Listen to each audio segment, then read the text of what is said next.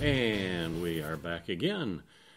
This is the Horror Guys with episode number 109. I'm Brian. Who are you? I'm sorry, you first. You first. No, okay, I'm Kevin. And I'm Brian. And we're the Horror Guys. Yeah, we're going to talk about some horror movies today. 4 horror movies and a short. Sounds like a formula what we got going there, don't it? I'm seeing a pattern. Yeah, we're going to mess that up before too much longer. But we're good for this time. So we got some movies for you this time. Want to howl at the moon with some of these? Howl at the Moon with Ginger Snaps. Yeah, fun little werewolf movie. But that's not the only werewolf movie. We've also got Dog Soldiers. Yeah, what's worse than soldiers and dogs? Well, dog soldiers. And then we'll just stay home and have a quiet evening with The Babysitter. Where are we going to have that quiet evening? In the House That Dripped Blood. Ooh, that just sounds Haunted tasty. Hill. No, not Haunted Hill. Not Haunted Hill. The house that dripped blood on Haunted yes. Hill. Yeah. No, we got Haunted Hill a couple weeks ago. We got another Haunted Hill coming up before too long, but no Haunted Hills this week. Just the housing that dripped blood. Okay. Which didn't actually drip blood. No, it didn't. No. Missed opportunity there. Well, you want to talk about that one first? Sure, it's the oldest. 1971's The House That Drips Blood Anthology. Directed by Peter Duffel, written by Robert Bloch and a few other people. Stars Jane Bryans, John Bennett, Denholm Elliott, and of course it's got Christopher Lee and Peter Cushing and Doctor Who. John Pertwee, yes. It's got Doctor Who. Any movie with a Doctor Who in it. One of his spin-offs. And it runs 1 hour, 42 minutes. Link in the show notes if you haven't seen this one, and you really should. What do you think? You should. I thought it was a lot of fun. Yeah. Three main stories and a little bit of a wraparound. And they were all really good. Yeah. And a lot of big names in it. And Yeah, the casting in this one was surprising. Yeah. Uh-huh. Well, the wraparound story involves Inspector Holloway from Scotland Yard, who's been put in charge of chasing this temperamental film star who has vanished. The sergeant explains that this isn't the first time they've had trouble at that house. Then he goes into the story. Tells the stories, and that's where the stories are. Yeah. And the first story is called Method for Murder. Charles and Alice Hillier rented the house after it had been empty for some time. Charles browses the library and finds an old book called The House of Death. Alice hates this house, but Charles is impressed with the library. It is a nice library. I've never bought a house that had books already in it. Yeah, well, it's a rental. Yeah. Well, yeah, okay. Comes fully equipped. Charles is a writer of murder and horror stories. Dominic, one of his characters, is an escaped maniac and the centerpiece of Charles's stories. He's just a figment of Charles's imagination, but he seems real to the writer. Mm-hmm. Dominic really takes over the book, and Charles can identify with him. Soon, Charles starts seeing Dominic around the house and on the grounds. That's the first step of a problem. It is a problem. But there's more to it than that. Charles goes to see a psychiatrist about these visions. The psychiatrist doesn't seem so sure that he can help Charles. He sees Dominic strangling Alice, but she says it was Charles that was doing it. During their next session, Dominic strangles the doctor. How does that happen if he's not real? Dominic then sneaks up on Alice back at the house, and they embrace each other. What? It's really her boyfriend, Richard, in disguise, trying to drive Charles mad. Pretty darn good job of it. The police find the doctor and Charles's dead bodies. Whoa, that wasn't the plan. Wait, who's the crazy one here? And then the guy says his name isn't Richard, it's Dominic. Who's real? Who's not? Yes. Which takes us to our next story called Waxworks. Philip Grayson, an unmarried retired businessman, rents the house after those people are gone. He wanders around town and comes across a wax museum and goes in. One of the statues looks just like the woman Philip used to love, but she's got a man's head on a platter. You? The proprietor comes in and explains that she was modeled on his own dead wife. The man tells a creepy story about how she was both a murderer and a victim. That night, Grayson tears up the photo of the woman and goes back to the wax museum where the statue now has a skeleton face. He's just really dreaming, but there's a knock at his door. It's his friend Neville, who finds the torn photo in the trash. Neville wants to see the wax museum as well, so they go in. He recognizes the wax girl as well, and then they go home. Grayson goes back to the museum and finds Neville there, staring at that face. They both felt like it was really Salome standing there, and they both think there's something evil about the place. Neville wants to go back, but Grayson tells him don't do it. Grayson goes back to the museum and finds Neville's head on the girl's platter. Evil. Oops. Evil. He tried to warn him. He did. The police sergeant claims there's something about that house. So then the detective goes to see Mr. Stoker, the realtor for the house, and he believes that Mr. Stoker believes the house is cursed. And he leads us into the third story called Sweets to the Sweet. John Reed and his daughter Jane move into the house. Jane's afraid of fire. Reed hires Mrs. Norton, a nanny, for his daughter as he doesn't believe in boarding schools. Jane is a weird kid, and Mrs. Norton picks up on the fire fear very quickly. Jane explains that her father is very strict. He won't let her have friends or toys. Jane soon gets over her fear of fire, and she sees shapes in the fire. Norton wants to take Jane to the local playground, but her father won't hear of it. He won't explain why. He does allow her to buy Jane some toys, and she gets Jane a doll. John throws a fit and throws the doll into the fire. He insists that that's necessary. He found out what his wife's Jane's mother really was, and that he was glad when she died. That night, Jane comes downstairs and gets a book off the shelf. The next day, she explains that yew trees used to be evil magic trees. What's this kid reading? What does this kid know about? Jane hides the book from Mrs. Norton, but she finds it anyway, and it's a book on witchcraft. Mrs. Norton confronts Mr. Reed about Jane. She thinks he's afraid of Jane. And he is. For good reason. The power goes out, and he can't find any candles. When he does find the box, some of the candles are missing. He slaps Jane for stealing them, and she runs off. Later the next day, Jane has a fully constructed voodoo doll, and she starts hurting her father with it. Those darn kids. Mm-hmm. Well, she's a natural witch. Yeah. Reed explains that Jane is evil, just like her mother. He knows what Jane has done and tells Norton to find the doll. Mrs. Norton chases Jane around the house until Jane finally throws the doll into the fire. Oopsies. Cue the screaming upstairs. Ah! And the final story is called The Cloak. Paul Henderson is a flamboyant actor. He wanted to rent the house, but Mr. Stoker didn't think he'd be very happy there. He and his wife move in. Stoker warns them that the previous tenants have had some, tragedies. Yeah, there's a history here. Boy, does it. Paul is an expert on monsters because he usually stars in horror films. Carla says he'd feel more at home in a medieval castle than in a modern house. He whines on set and goes on and on about present-day horror films having no real pizzazz. No real horror anymore. Yeah, there's no horror in these things. Yeah. He hates the fake-looking cloak they give him, so he insists on getting one himself. A real one, as a matter of fact. Yes. Yeah. So someone leaves him a card for a costumer. Paul goes there and asks for a vampire's cloak. And the creepy old man has exactly what he needs.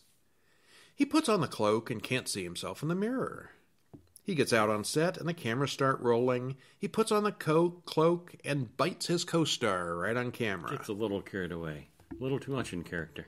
That night, he puts it on again at midnight, and he grows actual fangs and floats around the room. He realizes the cloak is cursed. He invites his co-star Carla over to the house the next evening, and he reads about the costumer shop burning down and realizes what happened.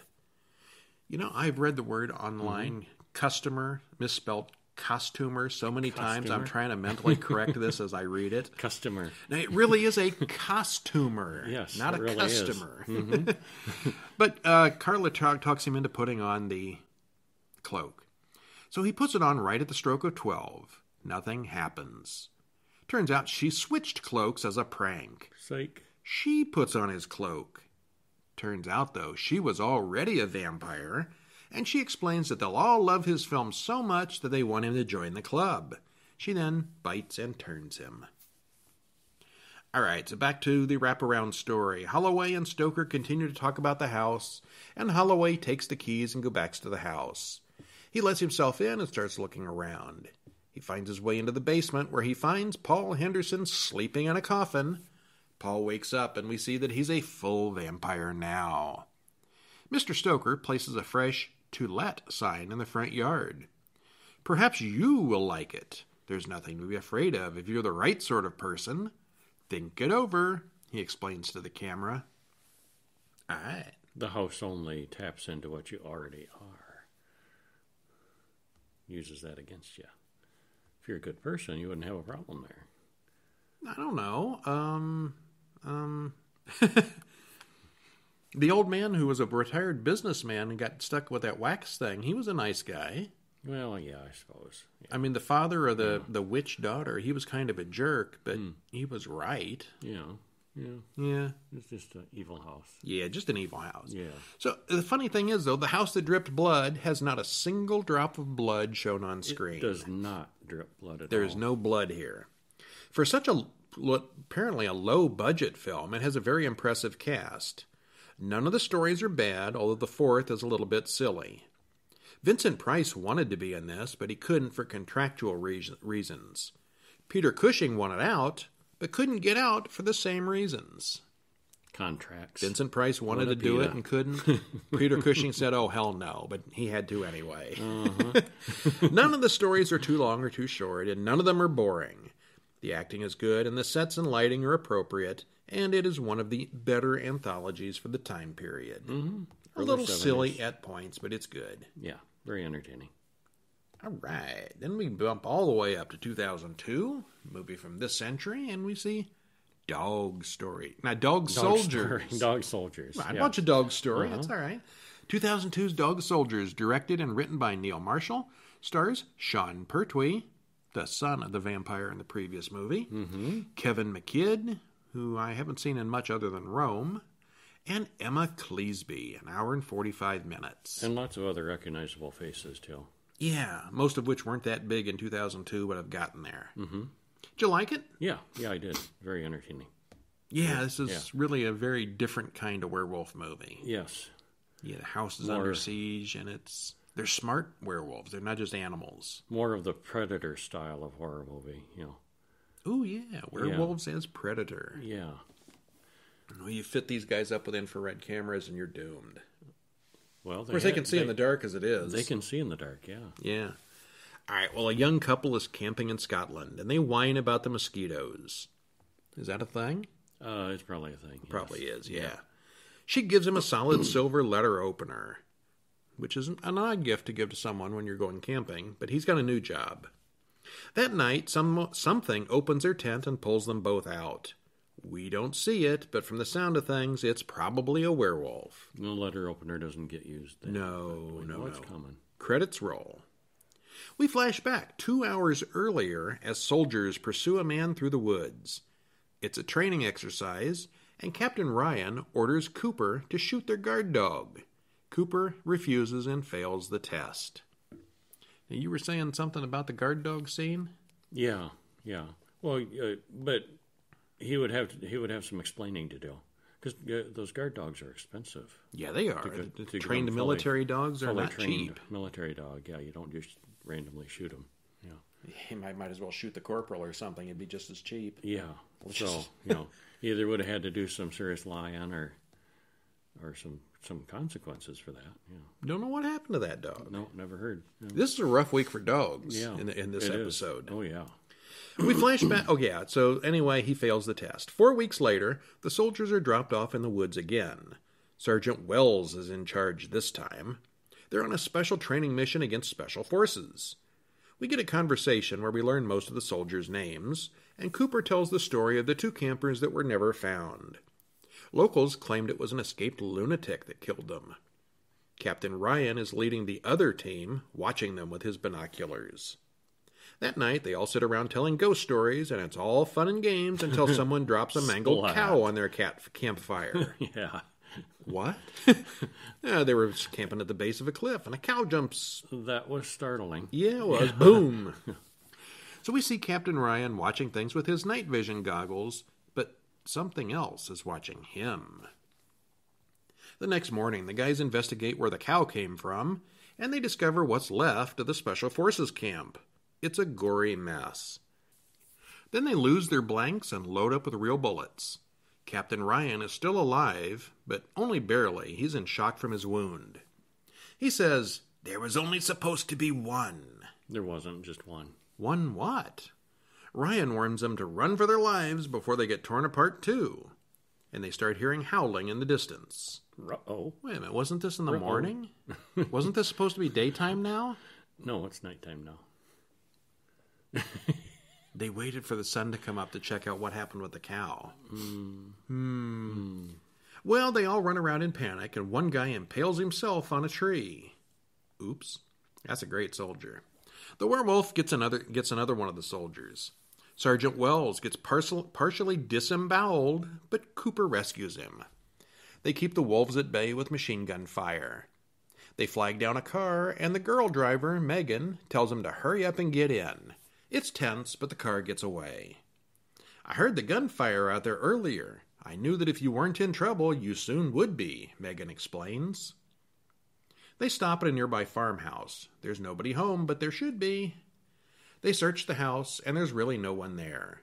The fire in the fireplace and food still cooking on the stove shows that they left in a hurry just recently. The pet dog is locked in the closet.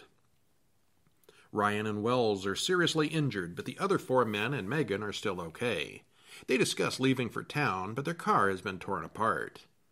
The men fight the werewolf trying to get in the front door, while the pet dog pulls on a piece of Sergeant Wells' intestines.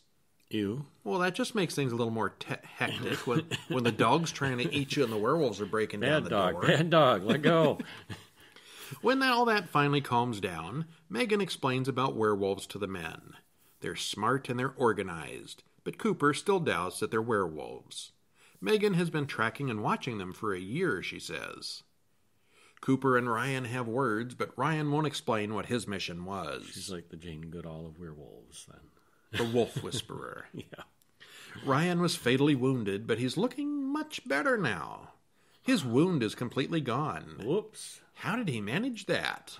It's contagious. Well, the werewolves outside take out the generator and all the lights go out. The monsters finally make their move, and the bullets start flying. I'm not sure how 4 soldiers could possibly have that many rounds of ammo, but they do. They do, yeah. Eventually they drive off the wolves. Megan and Cooper talk about the monsters. If they're real, what else is real? You've seen what lives in the shadows. Which is always a good point. Yeah. Yeah, if in these things, if one thing is possible, then they all are. Yeah. Where's the werewolves and the other monsters? Huh? Yeah. And the vampires and If one thing is real, probably more are. Yeah. Well, one of the guys gets outside and hot wires the car in the garage, but unsurprisingly, there's a monster in the back seat. At some point, Sergeant Wells gets out of bed. He's feeling much better now, too. Yeah, from having your guts eaten by the dog out in the middle of the street. Feeling all better now. Now he's up and about. Yeah. Well, Megan knows Ryan from his first visit. Ryan explains that he works for the Special Weapons Division, and they were assigned to capture a werewolf and bring it back alive. Didn't work so well for him. No, it did not. Wells and his men were expendable. They were just bait. Hearing this, Wells punches Ryan, which causes him to, change. They all gang up on him, but he bursts through the window and escapes. After seeing Ryan change, they all start watching Wells really closely. He knows it's coming himself. Megan explains that there's no way out now. This is really her house, and she's been a werewolf all along. She was just holding it in. Good, they can do that. They can do that. She let the other werewolves in earlier. There's an intense claustrophobic battle which culminates with Wells changing into a werewolf, but as he does, he cuts the gas line and blows up the house. Cooper survives, but then he runs into Werewolf Ryan and they fight. Cooper finds the body of an old dead camper, along with his silver letter opener. What? The letter opener came back? He stabs Ryan with the silver knife and kills him. The end. Never going to see any of them again. No, never ever. Yeah. It's always nice to see a werewolf film set in modern times. You always have to wonder how well certain types of monsters would fare against a well-armed military force, and here we get exactly that. All it does is slow them down. The werewolves win every time. Yeah, it's mighty lucky that there was a silver knife that ended up in the bone room of the wolves. It's even more convenient that Cooper found it and knew what it was. Yes. Well, the acting here is really good, but the accents are a little hard to follow sometimes. Not too bad. We had subtitles. Which helped. Kevin McKidd, Liam Cunningham, and Sean Pertwee all got much bigger roles after this, but were not super well known prior to the film. The creature effects are good here, but I found the overuse of shaky cam a little annoying.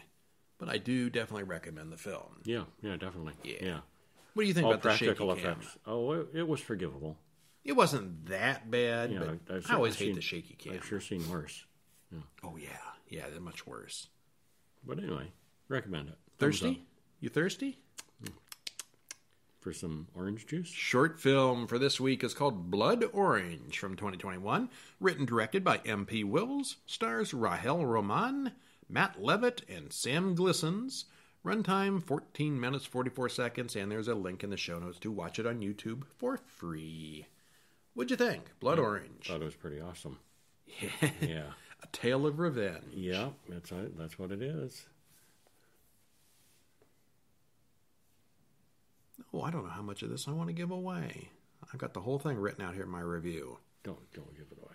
Well, the narrator tells us that in the past, a 9-year-old boy kills a bird with a hammer. His friend vows eventual retribution. We see Eli, a blind man who's got a complex orange pulping machine. He goes outside looking for his dog who has gone missing. Meanwhile, somewhere else, we see another man leading the dog out into the woods, where he clips off a piece of fur and puts it in his souvenir bag. He then does something terrible to the dog. That night, Eli sits alone and listens to his neighbors fighting and having sex. The next day, he looks for his dog again, and the neighbors are mean to him. And more stuff happens. And stuff happens. That's where we're going to stop. Yep, don't give it away. All right, well, a list of Eli's ingredients at the end. You can make your own blood orange blend. You can have the drink featured in the movie, and that's the kind of the perfect finale to the story is having the recipe there. Yes, it was. You hear but do not see the dog suffering, but that's something that bothers a lot of people, so trigger warning definitely goes into this one. Mm-hmm.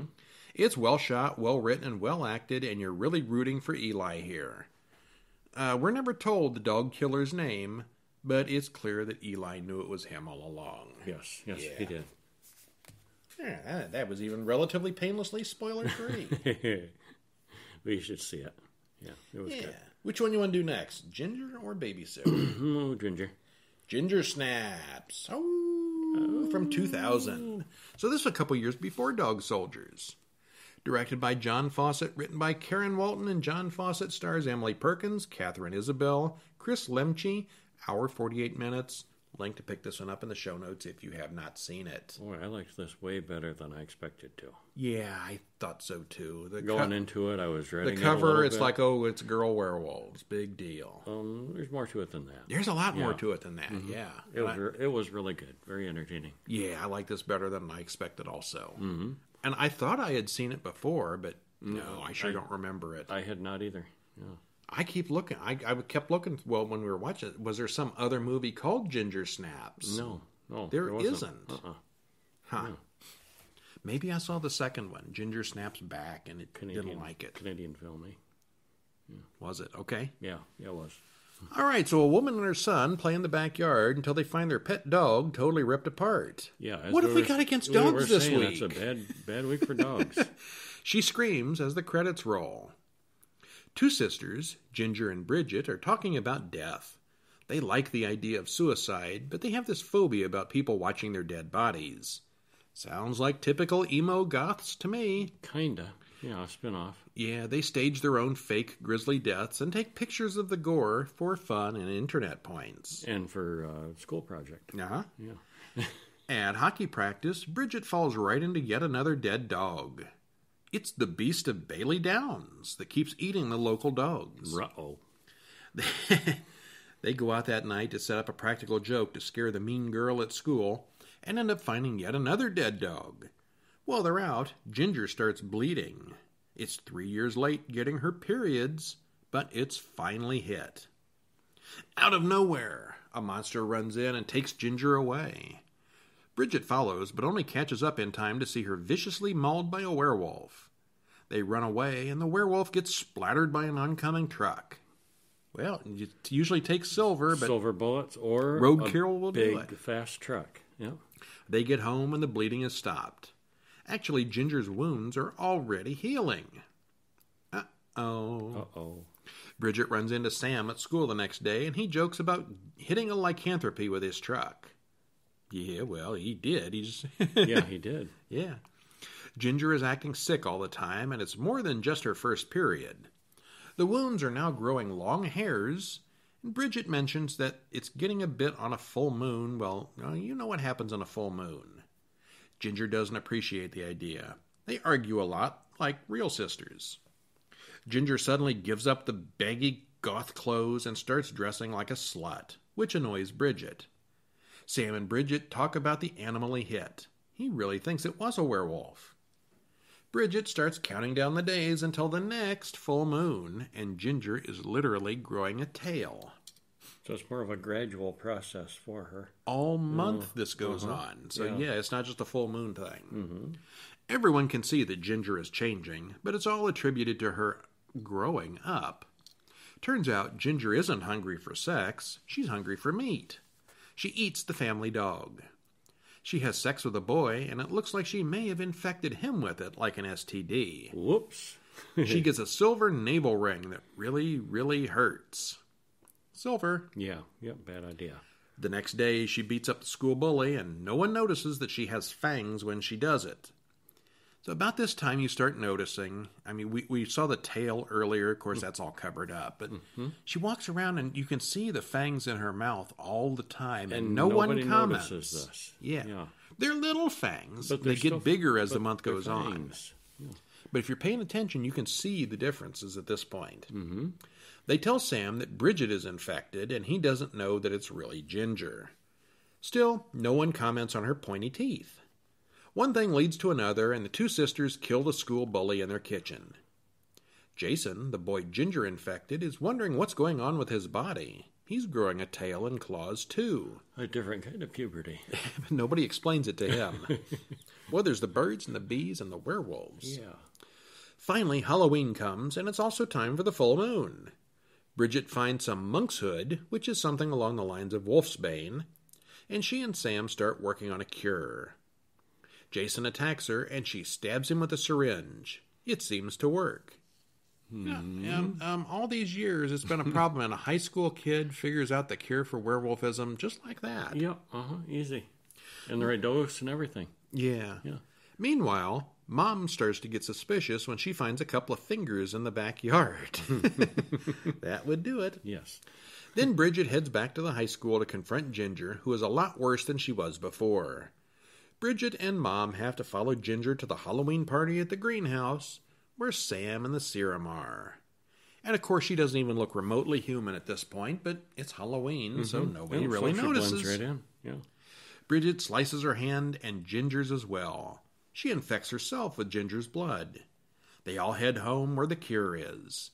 Meanwhile, Ginger's metamorphosis continues to progress. Things go badly for Sam, and the two sisters do battle. And more stuff. Yeah, and stuff happens. There aren't a lot of female werewolf stories out there. The werewolf menstrual cycle metaphor is beaten into the ground with this one, but it is a good parallel. The once a month and the... Yeah, Yeah, it's my time of the month. Most of the fun here is watching the two sisters spiral out of control and try to hide it from everyone. And damage control as they go. Yeah. The parents are completely oblivious to the point where it's a comedic point to exploit over and over again. In the film, she slowly changes into a werewolf over a period of an entire month, but finally does the big change on the next full moon. It's not a sudden shift like in most films. Jason, the werewolf, felt a little rushed, but there was never any explanation of where the first werewolf came from, or what happened to its body if it was actually dead. At an hour and 48 minutes, I thought this started to feel a little too long toward the end. Mostly just before Halloween night, I thought it was getting a little slow. But then Halloween night saved it. Yeah. I'm not immediately sure what I would have cut out, but something might have been shortened somewhere in there. It's a strange combination of not enough coverage for some parts and too much for others, but still, I did really like it. Yep. See it. You should see it. You'd like it. So, in the full moon, you go out and have some good time as a werewolf. Who's going to take care of the kids while you're doing that? The babysitter will take care of them. Yeah, we go back to 2017 and watch The Babysitter, directed by Mick G. Written by Brian Duffield, stars Judah Lewis, Samara Weaving, Robbie Amell. 1 hour, 25 minutes. What'd you think? I liked it. It was good. It was fun. Totally serious. I believe every bit of this. Oh, absolutely, yeah. Yeah. No, this is definitely a comedy-level horror film, but, yeah, a little suspension of disbelief is going to be needed. Awfully comedic, yeah. Yeah. Well, Cole is a nerdy kid, afraid of everything, and he's friends with Melanie, whose father's a jerk. Some kids start to bully Cole, and B runs them off. B is his babysitter. Cole's parents are going away for the weekend, or the night, or something. I'm not quite sure on this one. I'm sure they said going for the weekend. For the weekend. Yeah, but there's issues with that. Yeah, there's issues. There's issues. Yeah, yes. We'll get to those. And Melanie talks Cole into staying up late to see what his babysitter does after he's supposed to be asleep. Yeah, what did your babysitter do when she was asleep? When you were asleep? I don't know. I was asleep. Yeah. Cole and B have a good time over the weekend. He stays up or the night, or whatever the heck it is. He stays up past his bedtime as planned to see what happens. The doorbell rings, and Cole goes to see what's happening. Could it be an orgy, as he's hoping? An orgy? It's not an orgy. There are 6 teenagers playing Truth or Dare. It soon becomes a kissing game, and it's all very sweet and romantic, until B drives 2 daggers into Samuel's skull. Wait, what? Cole watches in shock as they catch Samuel's blood in goblets. Things can get messy when you make a deal with the devil. And this is a messy movie. Oh, yeah, very messy. Yeah. Well, then they open up a big book of devil's verses, and B mentions going upstairs and getting the blood of the innocent. Cole immediately calls 911. They all sneak into Cole's room and draw blood with a syringe while he pretends to be asleep. Cole passes out from the needle. He doesn't like needles. He wakes up tied to a chair. B explains that all of this was for a science project. The cops arrive, and things go badly with what Kevin calls cartoon physics. Mm-hmm. Very much so. Yeah, there's a lot of gore and screaming. 2 cops and 2 teenagers are soon dead in the juiciest manner possible. It's very juicy. Cole escapes, but rather than run to the police or another house, he decides to grab some fireworks and crawl under the crawl space, planning a Home Alone-style counterattack. And at this point in the movie, let me just point out that this is a neighborhood. It's kind of standard suburban neighborhood, yes. You know, there's houses across the street and houses diagonal and on each side. And we see these houses. We're not just assuming. There's all this noise and commotion and a police car in the middle of the night. Nobody ever comes out. None of the neighbors. Nobody ever comes out to check or look or anything. A lot of noise, a lot of commotion. Yeah, anyway. Well, Sonia comes in after him with a knife, but he gets her sealed in with a mousetrap and some fireworks. And takes care of her. You know, and then, fireworks and explosions. And oh, yeah, like the whole bottom of the house explodes. Nobody notices this in the neighborhood. Yeah. And, of course, there's a police car in the front yard with the flasher still going. And nobody comes over to see why it's been there for so long. Oh, yeah. One of the teens, Max, catches Cole but releases him to go fight the school bully who is egging Cole's house right at this very moment. So the bully kicks Cole's ass and leaves. Cole runs and hides in his treehouse with Max right behind him. Max climbs up, and soon Max is hanging from his neck, dead. Whoops. Oops. Yeah, more cartoon physics. Yes. This leaves only B to deal with. Cole runs to Melanie's house, but do they call 911? 911? No! No, just try to go and hide. B wanders around the house with a shotgun while the two kids hide. Cole runs back to his own house and finds several of the dead bodies, including the cheerleader, who isn't as dead as he thought. Cole grabs Bee's devil book thing and threatens to burn it. Bee explains about mixing the blood of the innocent with the blood of the sacrifice, and then you get everything you want. Bee offers to partner up with Cole, and it would be just the two of them against the world. He burns the book and runs away. Cole then starts up a car, drives really fast, and drops the car through the house on top of the babysitter. Yeah, I totally believe all this is real. Again, cartoon physics. Cole crawls out of the car just in time to watch Bee die. Finally, more police show up. Yep, very real. Very, very, yeah. Yep. Well, the first 20 minutes is for getting to know the situation and the characters, but I kept wanting something to happen. When things finally did start happening, they moved very quickly and nonstop. Yes, that's true. There sure is a lot of explosions and screaming outside in this regular suburban neighborhood. No neighbors hear any of this? No one wonders why the police car is outside all this time? Where did the police car go when the bully was egging the house? Oh, they were trying to cover it up. What about Max screaming through the neighborhood while chasing Cole? Well, what about all the gunshots? Yeah. It does have a few funny moments and surprises, but I think this may have been written for 12-year-olds. If you're a little older than Cole, you'll like it. Okay. Yeah, It was I have a fun, question about the time frames. Yeah. It was a long night. It was a long night, yeah. Well, the babysitter gets there like at 7 or 8 at night. The parents are going away. You could see that they're sitting in a motel room somewhere, so they're going out for the whole night. Yeah. I thought they said for the whole weekend.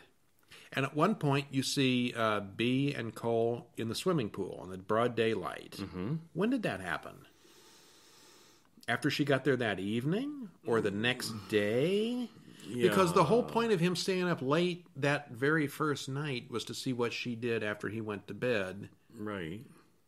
I think it was a gratuitous shot of her in a swimsuit is the whole point of that scene. No, they wouldn't do that. Because there's no logic to No. when that could have happened. There was nothing gratuitous in this. No, not at all. All right. So, that's like 5 thumbs up. I didn't hate any of them. I didn't hate them. No. A lot of dead dogs in this episode. Yeah, poor Several doggies. dogs were killed in the making of this podcast. Poor doggies. Arf, arf. Well, get ready for next week where we'll be watching some more classics. What will we see? A Boatload of Regret with the first one.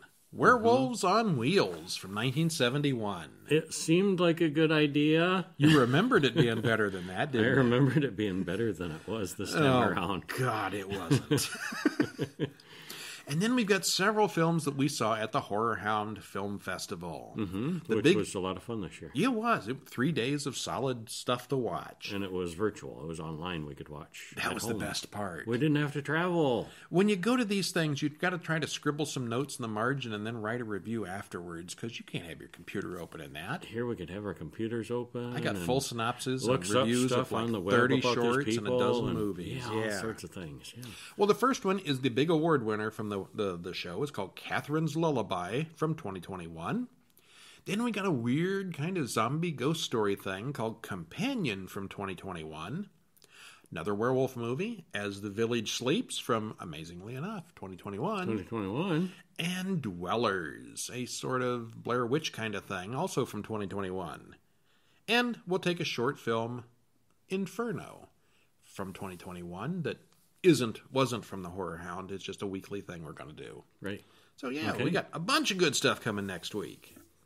And you're Kevin. And you're Brian. And we're the Horror Guys. And we'll see you Next time. next week. Yeah. See ya.